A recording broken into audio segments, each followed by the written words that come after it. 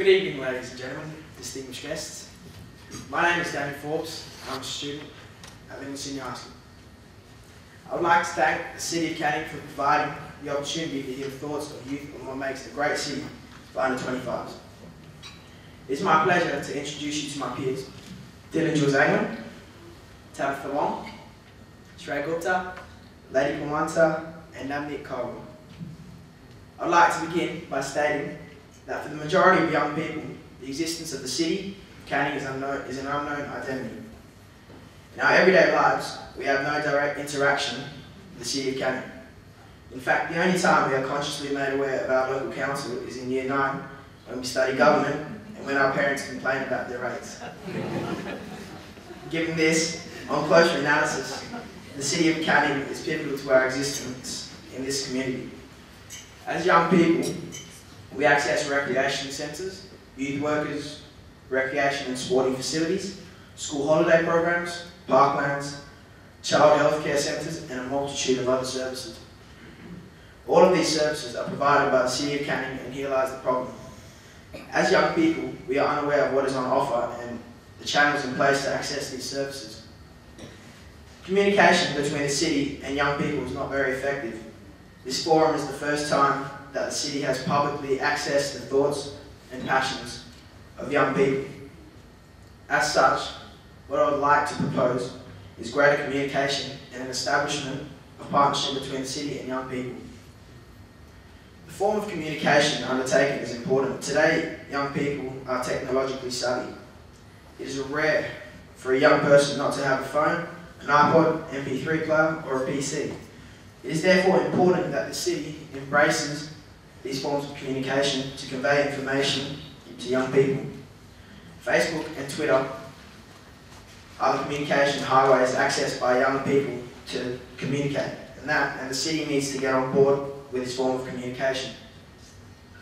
A web page and telephone number is not sufficient when dealing with young people.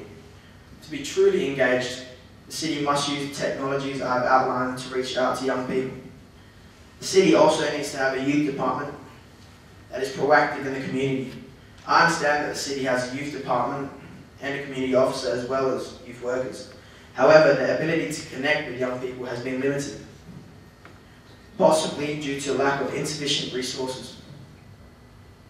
This department must establish partnerships with institutions that young people can access, such as schools, youth centres and sporting facilities, to get young people on board with the city. This department must also actively promote their services through the technologies outlined so that youth are in partnership with the City of Canning. Recently, I've discovered that the city has begun to adopt Twitter as a means of communication. I applaud this move and encourage the city to further engage in the new technologies. Communication is the key to actively engaging young people who are eager to be heard. Thank you for the opportunity to express my thoughts. I'd now like to introduce you to the second speaker, Dylan Jules Angman.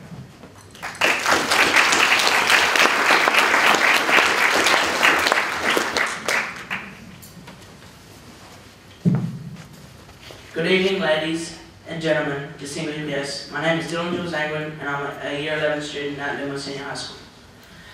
As a young person living in the city of Canning, my major concern, which shared by many of my peers, is the future employment opportunities and training. Statistics show that WA has a noticeable skills shortage and imports a lot of skilled labour from overseas. As a result, young people are unable to get qualifications to get into courses and trades.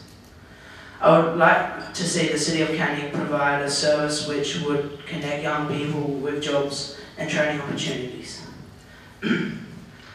This service would provide and alert students in openings available, areas of skilled employment, as well as provide opportunities for youth to try out skills. I'm aware that the City of Canning already has youth workers presently working in schools, but this service is limited and not accessible by all youths. One suggestion would be to set up a career office specialising in youth employment and issues directly related to youth, external from present providers such as Centrelink. The service will allow young people to access youth workers and career counsellors, as well as gaining information and pathways and training needed. In addition, I would like to see their service work in partnership with employers in the City of Canning that will be willing to provide on the trade training or internships, apprenticeships, or just work experience.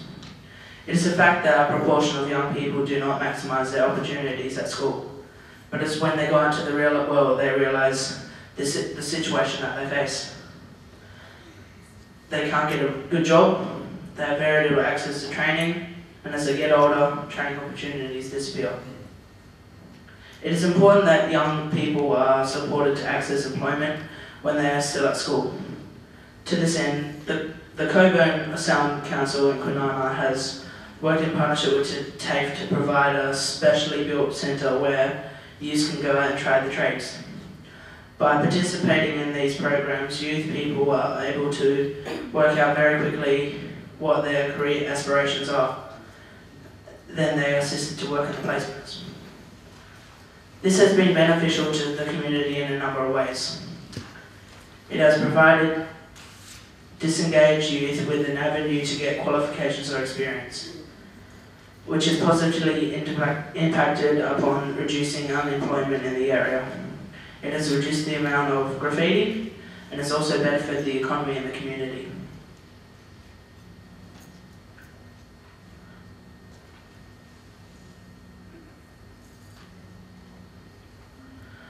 This centre works in partnership with the high schools and provides opportunities for those young people who do not want to pursue an academic career. I would like the City of Canning to provide a similar service, where young people can go and try a trade. Recently I've heard of the fantastic opportunities being made available to youth in the South Metropolitan region.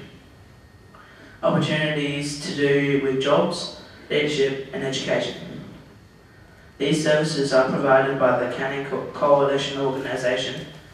At first I thought that was a partnership with the Canning Council, only to discover in fact that it was the Belmont Council, and therefore my school was excluded from participating. I would like the Canning Council to establish a partnership with businesses and schools so that similar services about the employment and training could be provided for schools in their division. When Western Australians can't get jobs because they don't have the qualifications that employers demand, then everyone loses, and this is reflected in the community. It is then, therefore, important for the City of Canning to provide services that will engage youth and assist them into skilled employment, which will turn benefit the city. I would like the City of Canning to take up this challenge of working in partnership with youth, employers and other services that will assist our youth and have a brighter future being engaged with skilled employment. Thank you for listening to my speech, and I hope you think about what I've said.